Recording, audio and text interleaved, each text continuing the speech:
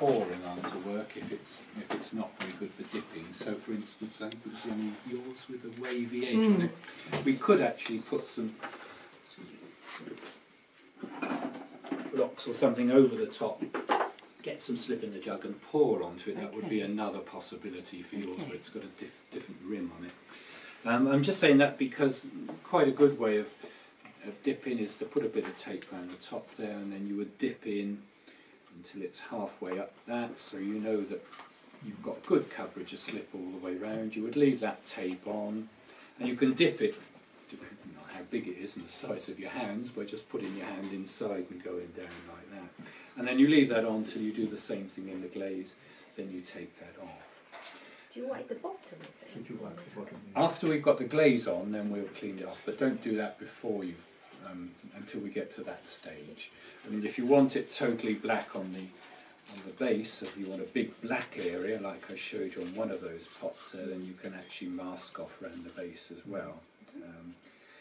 What you've got to watch for sometimes when you take the tape off is that some of the slip and glaze may have gone under that tape. So you've really got to just have a look around and maybe have a cocktail stick to hand and just clean that off. If you start using a sponge to try and clean it off, the chances are that you might get a little bit of glaze on your sponge, and you'll drag that across the surface there. You won't see it, but it will come out and will mark your pots in some sort of way. So clean it off with when it's dry is a much better technique.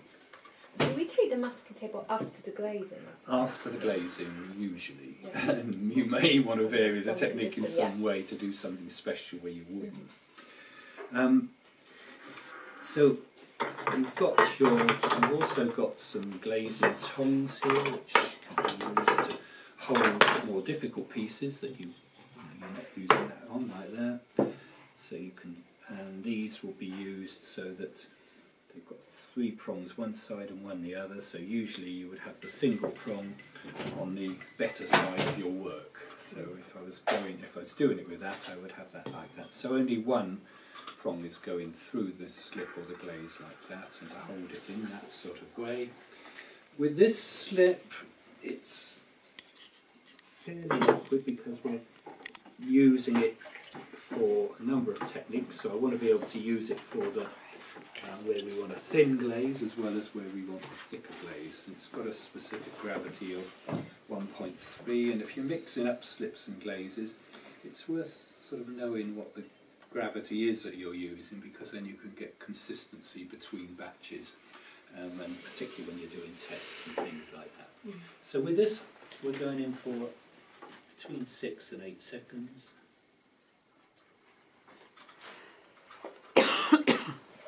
And come slowly out. Don't come fast out, otherwise it can tend to pull the slip in some sort of way, and you get that effect on there. And with this, because it's going to have glaze put on afterwards, we would now let this dry off. Similar thing into the glaze, and then to remove the tapes. So, how are you going to remove these little tapes on there? So do think about that when you're putting them on the work now. So what Janet normally does, she hasn't on this one though, is to actually leave a little bit right at the edge, so that you can just get hold of the edge with a cocktail stick or something like that, and pinning it up, and then it all comes off like that. So do think about how you're going to get it off when it's got slip and glaze on it, and you might not even be able to see at the end after that. So the order, if they're crossing each other. And they're crossing, exactly. Whoops, it's got to another one there. So which one you're going to take off first? Yeah, so you've got all those sort of things to think about, because usually we get to that and I do it myself. Then go wrong again. And then it'll just start drying off. So it's done that now, and then you can gently take that away. Let that little hole dry off a bit, and then just gently cover that over like that. Don't worry that it's a thick, don't try and get that thick blob off there, or you'll just remove a whole chunk, and then that means the glaze will go onto the work. But you just go over enough to stop the glaze going through.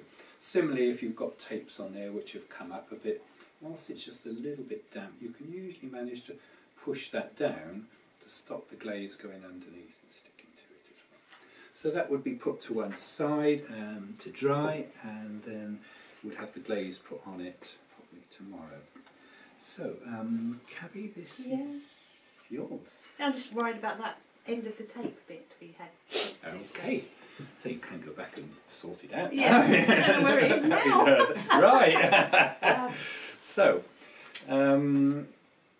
you can see it now, can't you? Yeah. Which is, well, an end. Have you got more than one end? No. You must have two ends. I suppose. Well, yeah, no, you have, haven't you? No, you have. Right, okay, so there's definitely one there.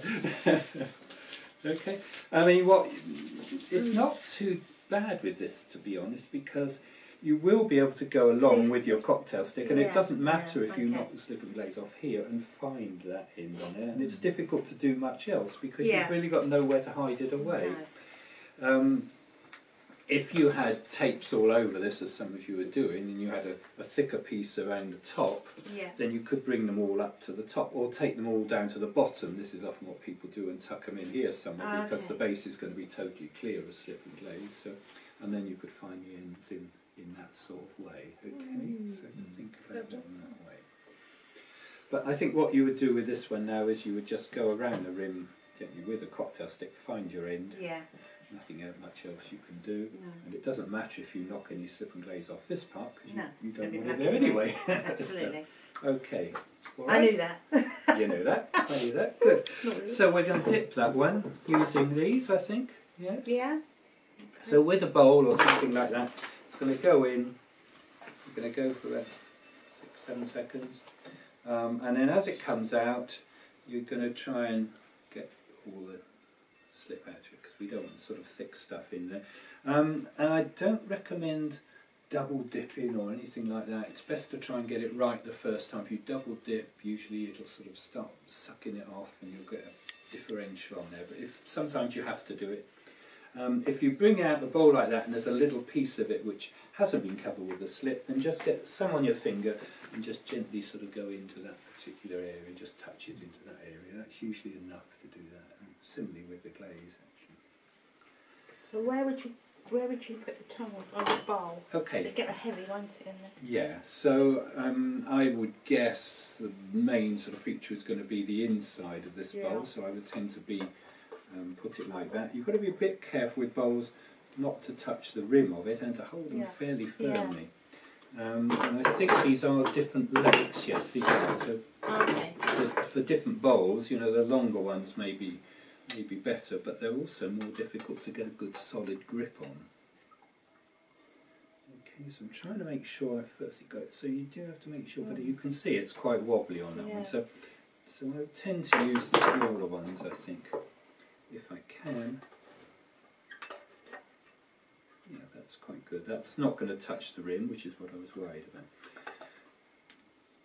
Yeah. Okay. Good. Okay.